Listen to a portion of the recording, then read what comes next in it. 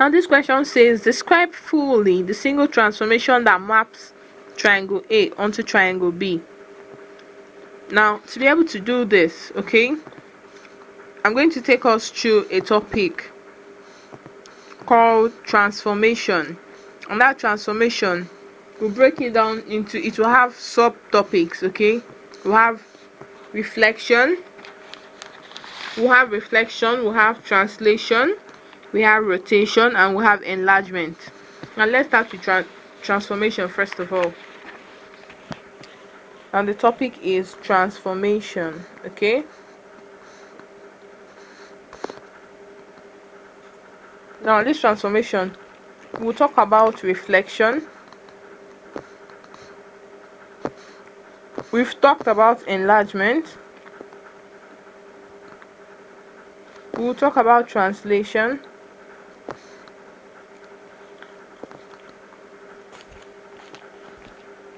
and then we'll talk about reflection.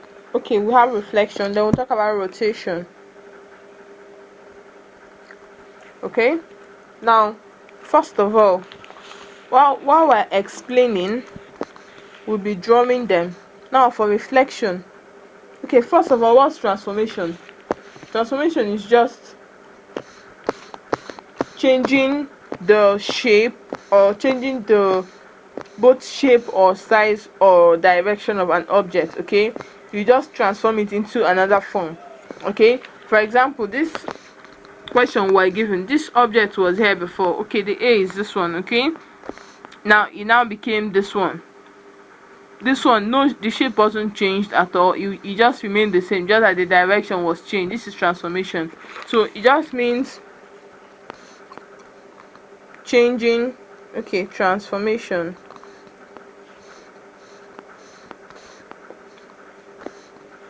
it means changing the, well, I'll say properties now. Okay,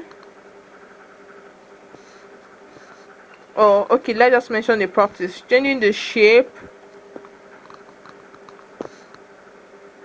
direction, and size of an object. Okay, now under reflection, let's say that we'll have this triangle. Okay,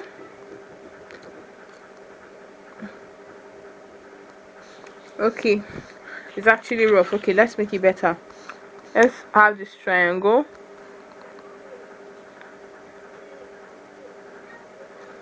This is a triangle now. Okay, if we're asked to reflect it, reflection means actually placing something like a mirror here, something like a mirror. Okay, and then looking at the object through a mirror and writing it on the other part. Now it's just moving it the same point, the same distance this object is from that mirror, or the placement of your mirror, moving in that same distance to the other side. Okay, now in reflection we have, they could give you to reflect through x equal to maybe 1 or 2 or something, or y equal to something, then x equal to y, then y equal to minus x. Okay, now we're going to look at all 4 of them. Now if they ask you to reflect through maybe x equal to 1, if this was your x axis, now if you're given this object, now this object is on this quadrant. Okay, this right quadrant, and you're giving this object ABC. Okay, you're told to reflect it at point x equal to 1. Now, okay, no, it's already on x equal to 1, maybe at point x equal to 0. Okay, that's along this line. Okay, now we're told to reflect along x equal to 0. When you're given an x value to reflect an object, okay, it means that you're going to use a diagonal mirror. You're going to use a diagonal separation. You use a straight line. Okay, now for this one, now on x equal to 0, we're going to use this straight line that we drew. Okay, now we'll find out that from here, from this 0 line to this side where b is, okay, it's just 1 unit or 1 square. So we're going to calculate, we're going to do the same thing for this side. Whatever you do on this side, you do on this side. Now from here to here is b, from here to here is going to be b prime. Now we're trying to form the image of the reflection. Now on this 2 again, from here to here is a, from here to here is going to be a prime. You come here again and do a prime. Now from here to c is about 1 2 3. Okay, that's from here. Now 1 2 3. Then from here to c is going to be 1 2 3. So this place is going to be your c prime. Okay, now we're going to join the object. Now the join form is going to be like this. When you join, you find out that it's the same as this, but it's already facing, it's facing this way. Okay, now that's a reflection on point x equal to 0. Okay, reflection on x equal to 0. Okay, now from what we've been asked, the question we're asked is exactly the same thing as what we just did now, and that's a reflection. That's to tell us that this question is a reflection question, because from here now, putting your image, your mirror image here, or your mirror here, you find out that from this space to this space is the same as from this space to this space. So this is your first point. Now the second point is going to be 1 2 3 4 squares to the right. Now the second point will be 4 squares on to the left. Now 1 2 3 4 squares to the left, and this one now is 1 square to the right, this one is 1 square to the left. So this is a reflection at x equal to 0. That's the answer for this one. Reflection at point x equal to 0. Okay, now if you are given a reflection, okay, at any point y, even if the reflection, okay, was at maybe point x equal to 1, you still come to x equal to 1 and come here and place your mirror. Let's say this object did not come here. Okay, let's say it was on x equal to 2. You still come here and place your mirror here. That means the object will be on this other side. Okay, the same way we measured for this one. If the reflection was on this point, that means for c will be, this is one space to the left, c will now be one space, c prime will now be one space to the right. That's this point. Then b is about 1 2 3 points to the left. Now from here b will be 1 2 3. This will be your b prime. Okay, now your a will also be somewhere here too. We now join the shape this way. Okay, this is at point x equal to 1. So whichever, or x equal to 2 rather, so whichever one they give you, once they give you an x value, just know that you're placing your mirror vertically. Now if they give you a y value at point y equal to 0, or at point y equal to, in this place let's do point y equal to 0. Okay, if it's at point y equal to 0, is this line. Okay, because this is the line at y is 0. Okay, now this is the line. Now if they tell you to reflect this object at point y equal to 0, that means for this point, now we do it point by point. We don't just take the whole object at once, because if you do, you can have errors. So for this point now, for this point b, we'll have from here now it's 1 2. So we'll come 2 up, we'll come down 1 2 2 down. This will be your point b. Okay, now for this one again, it's 2 up, so we'll come here 2 down. For this point now is 1 2 3 4. It's 4 up, so we'll come down 1 2 3 4 down. You're seeing that the object has materialized. The object has materialized. This is at point x equal to, or rather y equal to 0. So when you're given any y point, okay, Any y, giving any y point means that it's on is a horizontal line that you're going to use at that particular point. Okay, if you're given at y equal to 1 now, or at y equal to 3, it's going to be this whole line. You're going to make a line on y equal to 3, okay, and then try to reflect this object the other way. How many spaces do we have from y equal to 3? We have 1, 2 from y equal to 3. So up now you have 1, 2. This is where the first point will be. It's just that way. It's just as easy as that. Just reflection. Okay.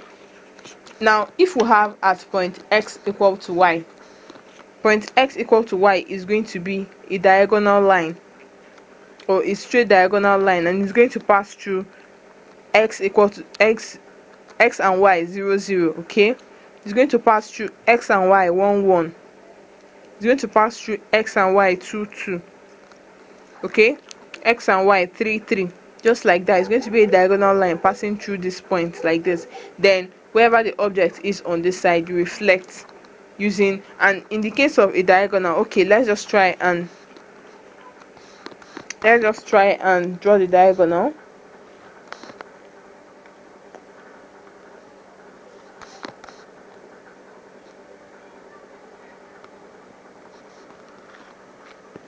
Let's just try and draw a diagonal line this way. Okay, now if the object is here,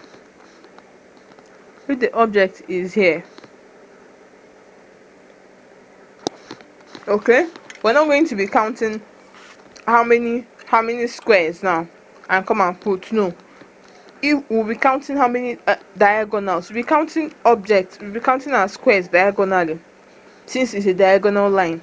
Remember when it was square, we're counting the 1 square, 2 square and things like that. But since this one is a diagonal line, we're going to be counting diagonally. You find out that at this point, that's where this point is. Okay, let's call this A, B and C. Okay, point C is here, so reflecting it diagonally, we're going to have point C prime here.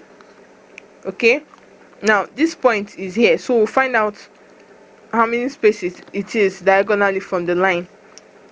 This is 1 space diagonally, this is 2 spaces diagonally. Okay, so we're now going to do another diagonal space calculation. 2, 1 and then 2.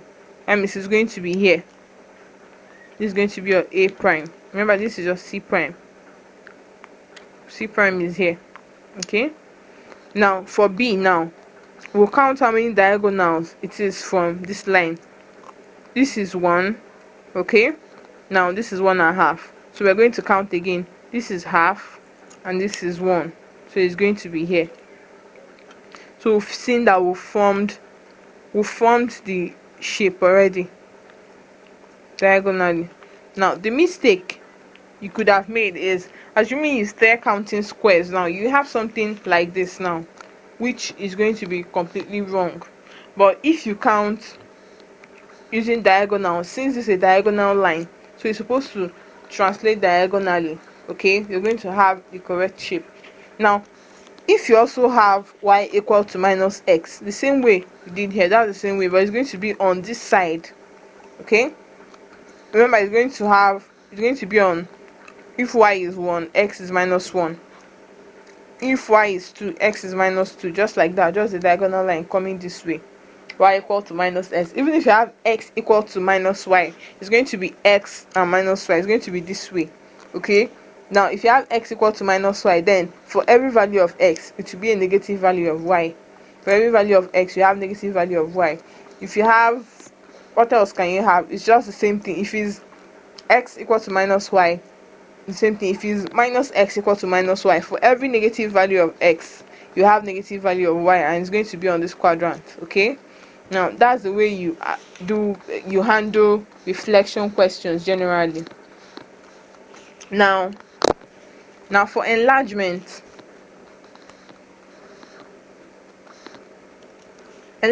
actually means just increasing the size of the object. Okay, now if the object was this way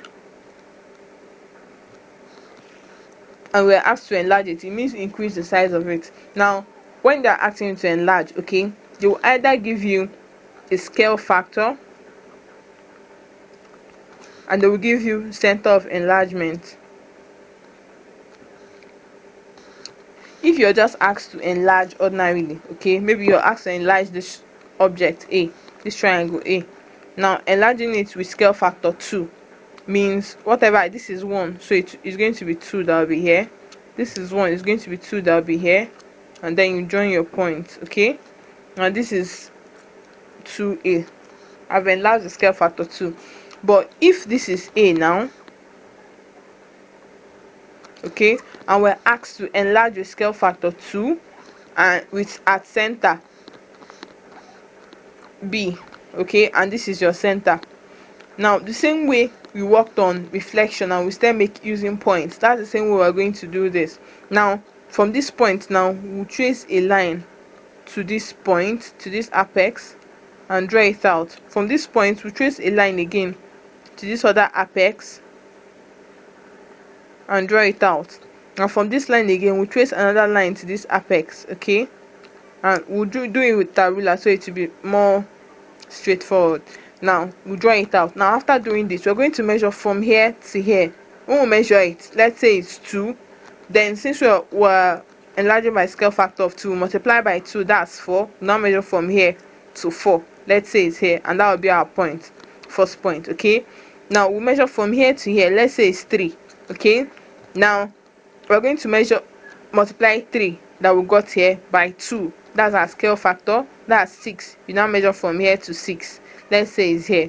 Okay, now if you measure from here to here, let's say it's 4. Okay, we'll now multiply 2, the same scale factor, by 4, that's 8, and measure out 8 on this line, let's say it's here. So to now get our square, our rectangle rather, enlarged rectangle, it will now be something like this. Now this is not how it is normally. I'm just trying to use this freehand sketch and show you. Okay, now after measuring out, you have something like this, and it will just be like this. Now this object now is your 2A at this center. There are times when you have an object and you have a center inside of it. You can have a center inside of it. Now if you have a center inside of it, from this point, okay, make out your line. From this point, make out your line. From this point, make out your line. Okay, now when you measure from here to here, let's say it's 1, your scale factor is 2, you just multiply by 2 and measure from here to 2, and that will be your first point. Now if you measure from, always use your points as point of reference, okay, because it helps you to have a more accurate object. Now if you measure from here to here and it's 3, okay, so your scale factor is 2, so you multiply by 3, that's 6. You measure 6 here. Now that's, you measure from here and measure to 6, and then you make a mark. Now if you measure from here to here and it's maybe 1.5 times 2 is 3. You always multiply with your scale factor. Now you measure from here to 3, let's say it's here, then you just join your points, and that will be your enlarged rectangle, or enlarged triangle rather. Okay, now even if you're given a point here, still trace this point to this place, trace this point to this place. Okay, that means one of your points, this place was A, that means the A of the enlarged one will still be here since it's the same point. Then when you now measure maybe from here to here and it's 2, enlarged scale factor is 2, so you multiply, that's 4. Maybe you make a mark here, 4. For this one again, this one is maybe 2, you make a mark here, 4. You just join this is your enlarged. So what I'm just trying to say is, no matter the point you're giving, no matter where you're giving the point, okay, just draw a line from that point you're giving to one apex or one of the points of the object, and extend. Keep drawing a line till you get to all the apex. Then after doing that, you now keep measuring. From when you measure from here to the original object, you now multiply by the scale factor and measure that product you got on the line, and then make a mark. From there, when you do that for all the other points, you'll be able to join and get the enlarged form you're looking for. It's the same thing for reduction. If you're given a big object and asked to reduce, when you measure, you divide by the scale factor. instead of multiplying. So that's it about enlargement. Now we have translation. Okay, translation. If you have an object like this, what translation actually means is, in translation you don't change the shape. Okay, you don't change the shape, you just move objects according to the vector parameters given to you. For example, you are told to translate these objects 3 places, or in 3 and -1 form, vector form. Okay, now this is the one on top represents the x value, the one under represents the y value. Okay, now translating this means taking this object the way it is, 3 places to the right and 1 place down. Okay, let's call this your A and B, and this your C. Okay, now taking A 3 places to the right, you have 1 2 3. Now this is your A here, one place down, that's -1 here, so this is where your A is supposed to be. You call that A prime. Okay, now taking B, now 3 places to the right, you have 1 2 3, and 1 place down here, you have here. Okay, taking C 3 places to the right, you have 1 2 3, then 1 place down is here. Okay, now this is your C prime, this is your B prime. Now this is your translated form of the object. Now what translation tries to do is that it takes it from that position where it is the same way it is unchanged to another position. Okay, now that's what translation tries to do. So no matter what you're given, just take the same form, the same method, working with points. Okay, and translate and changing the position of the object from the original position to the next position. Now that's it about translation. Now we have rotation. Okay, now rotation. What is rotation all about? Rotation, as the name implies, means turning an object, okay, through a particular number of degrees, through a particular degree rather. Now when you're trying to handle rotations, there are some things you need to know. Okay, now let's call this our y-axis, and let's call this our x-axis, and let's label this 1 2 3 and this 4. Okay, and let's label this -1 -2 -3 and -4. Let's call this 1, call this 2, call this 3, call this 4, call this 5. Let's call this -1, call this -2, call this -3, call this -4, call this -5. Okay, now on this plane, now x and y plane, we're going to have an object that we want to rotate. Let's say we have this object. Okay, maybe a triangle again. I love using triangles because they are the most basic figures that I use in GCSE maths. Now using this triangle to rotate, now if you're asked to rotate this triangle 90 degrees, okay, just bear in mind that when you're rotating 90 degrees clockwise anyways, you rotate this way. Okay, now this way 90 degrees. Now when you rotate this object 90 degrees, instead of this AB being here, is going to be this way. Okay, it's going to be this way. Then instead of BC being this way, it's going to be this way. Just know that you're turning it. Is like turning it. Okay, imagine in your mind that you're turning it, so you turn it this way. Now B is on 2.5, this is on 1.5, this is on 2.5. Okay, now rotating this, now whatever, if you're rotating it 180 degrees, okay, this one, just know that this one is going to be this way, and then it will be on a different quadrant, that's here. You know, when you're rotating it 90 degrees, it's here. 90 degrees is going to be here. Okay, but here will now be up. Now a basic way that you can always use to know it is whatever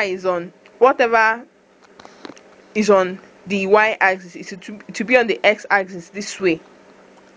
Okay, that's, for example, B was on point 1.5 on the y-axis, it's going to be on point 1.5 on the x-axis.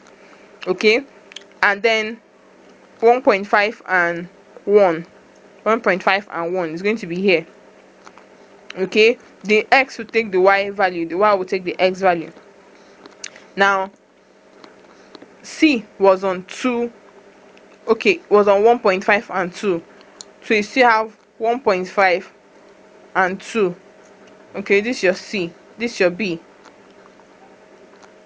Okay, remember I said this one will be this way, AB will be this way.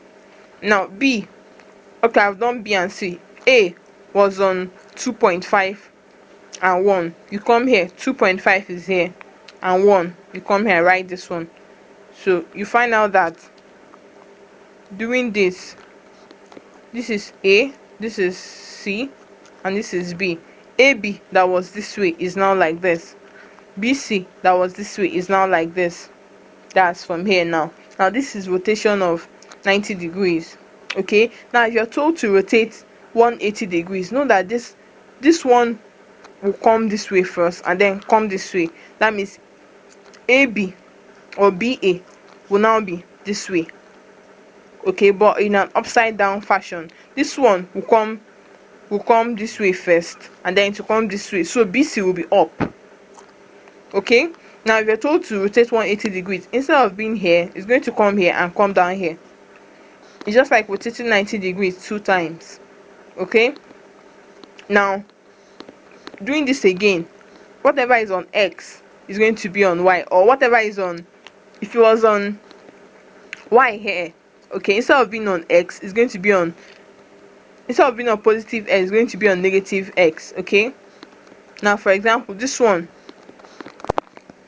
now to be on the safe side, it's actually wiser for you to rotate this, imaginarily rotate this here and still come down and rotate it this way. Okay, that's to complete the 180.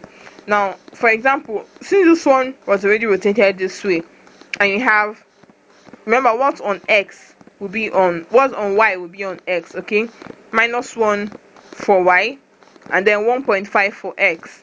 You come this way and what, -1 for Y, so here will be -1 for X along this line, then 1.5. Okay, so 1.5 on the Y axis, that's X will be Y, Y will be X. Okay, now for A was 2.5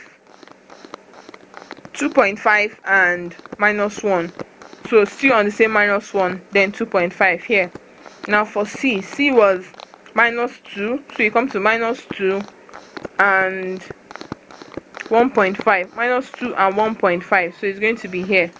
Now you're going to have a new rotated object, 180 degrees rotated object like this. Now you know this C was -2, so this is your C. B was 1.5, so this is your B, and this is your A. Okay, as I said earlier, that if you're rotating 180 degrees, this one will go this way and now go this way. So you see AB is now this way. Okay, and BC is now this way, and AC is now this way. So this is how you basically handle rotation. I've talked about reflection, enlargement, translation, and rotation. Now another thing about rotation is they can just give you about a point. Now when they give you about a point, just imagine yourself turning it that way. Okay, you turn it either clockwise or anti-clockwise, anyone they give you at all. With this explanation I've broken down, you'll be able to understand it perfectly. You're able to know why when you're turning it, the one that will face where it's supposed to face after turning it, the one that will be where it's supposed to be. So that's it for transformation.